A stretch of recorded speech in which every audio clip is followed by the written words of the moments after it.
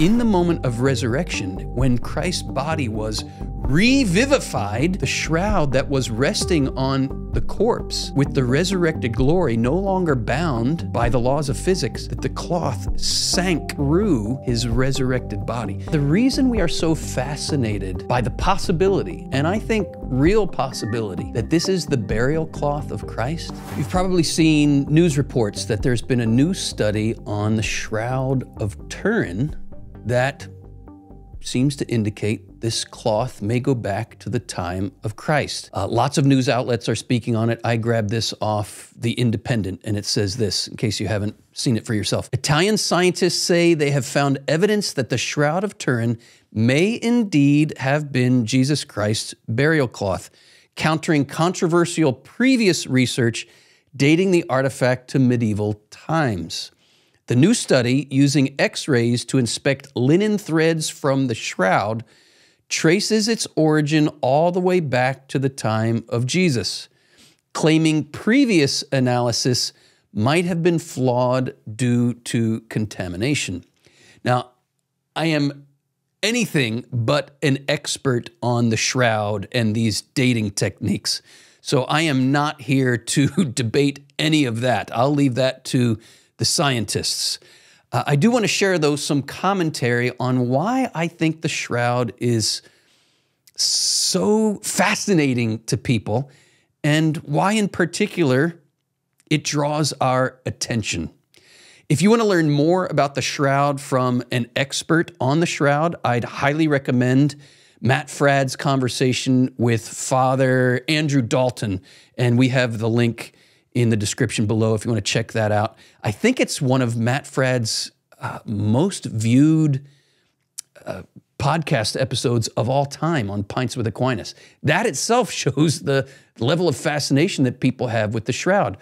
My experience with the shroud takes me back, maybe 15 years or more, when I went to the Shroud of Turin Center in Colorado Springs. And this is run by a Dr. Jackson. He's a physicist who had access to the shroud, like studied the shroud itself, and had extensive studies done on the shroud. I went to first the public presentation that he gives on a regular basis at his center, but I stayed afterwards and had a one-on-one conversation with Dr. Jackson because of my interest in the theology of the body and how the shroud, if indeed it is the burial cloth of Jesus, puts us just one step removed, if you will, from touching his body, right? And I believe this is the source of fascination with the shroud. It is evidence of this crucified man, Jesus Christ. If indeed it is his burial cloth, it gets us in touch with the mystery of his death and his resurrection. Now, how so his resurrection? I mean, obviously, the shroud, if it is the burial cloth of Christ, the blood stains, the marks of the nails in the wrists, the scourge marks, the crown of thorns, the lance, all of this lines up really precisely with the gospel accounts of the crucifixion of Christ. So it's obviously evidence of a crucified man and possibly Jesus Christ himself. But how is the shroud evidence of the resurrection? This brings me to one of the most memorable things that Dr. Jackson taught us when we were visiting at his center. He said, the imprint of this crucified man is decisively not paint.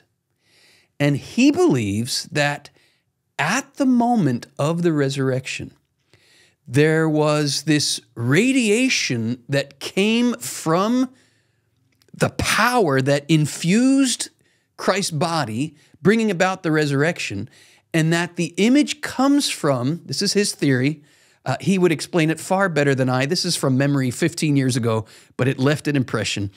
He said, you know how Christ in his resurrected glory, he could walk through walls, right? His body was no longer bound by the laws of physics. And he believes that in the moment of resurrection, when Christ's body was revivified, the shroud that was resting on the corpse with the resurrected glory, no longer bound by the laws of physics, that the cloth sank through his resurrected body, that Christ just came out of that cloth like he would walk through a wall of the upper room, and that the power, the radiation of that glorified body, and we got to hold this together. He's not a ghost. Remember what Jesus says in the upper room? The disciples, of course, they thought they saw a ghost, and Jesus says, I'm not a ghost. A ghost does not have flesh and bones like I do. You don't believe me? Give me a piece of fish and I'll eat it. No, this is a true physical body, but it's entered into a new dimension, a glorified body, a perfectly spiritualized body. That does not mean an evaporated body. That does not mean a non-corporeal reality. It means that the corporeal reality, the physical bones and flesh, are now perfectly, and here I quote St. John Paul II, perfectly permeated and penetrated by the divine Spirit. This is beyond our sense experience, right?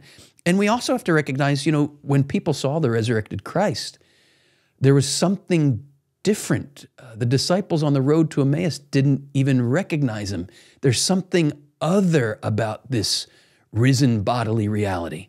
So this was Dr. Jackson's theory, that the cloth just went through his flesh, and that glorified, radiated body imprinted the image on the shroud. Fascinating. Be sure to check out the website for the Shroud of Turin Center in Colorado Springs. We'll have the link in the description below. But I want to close with this. I think the reason we are so fascinated by the possibility, and I think real possibility, that this is the burial cloth of Christ, is it gets us literally in touch. There is something tangible in the here and now that is possible to touch, to feel, to see, and that this thing that we can see on display in Turin, the possibility that wrapped the body of the Logos, the Word made flesh, that the bloodstains on that cloth are the stains of blood from the crucified and risen Jesus Christ. The shroud brings the mystery of the Incarnation just a little bit closer to us. And it forces us to grapple with the idea of a God that is not just some idealized, abstract concept up in the heavens, but it forces us to grapple with the idea of a God who took flesh, a God who had fingernails, a God who had the capacity to bleed, a God that loves us not just in some abstract spiritual way, but a God who literally bleeds to love us. And even more astonishingly, says, drink my blood if you want to have life in you. This is a hard teaching. Who can accept it? His own disciples said the same 2,000 years ago. But what an astounding proposal to entertain, that God is not just some wispy thing, some abstract theological idea, but that theology is incarnate, theology of the body. If the Incarnation is real, what does that say about our own bodies? Our own bodies have the capacity for eternal life. It's It's not just a reality of the soul. Eternal life is the destiny of our bodies. And grappling with that, I think, is at the root of our fascination with the shroud.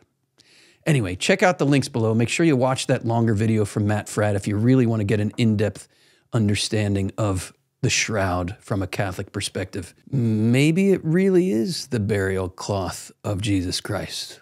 What do you think? Leave your comments below. Let's enter into a good discussion.